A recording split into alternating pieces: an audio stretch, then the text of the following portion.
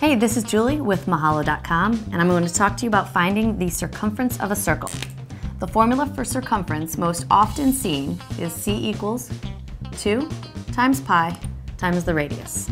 So if this were your circle and you had a diameter of 10, you'd have to find the radius. And we know that the radius is half of the diameter. So in this case, the radius would be 5. Once you found your radius, go ahead and plug it back into the formula.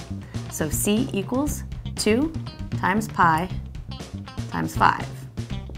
So c would equal 10 pi, and when you multiply that out, your circumference is 31.4.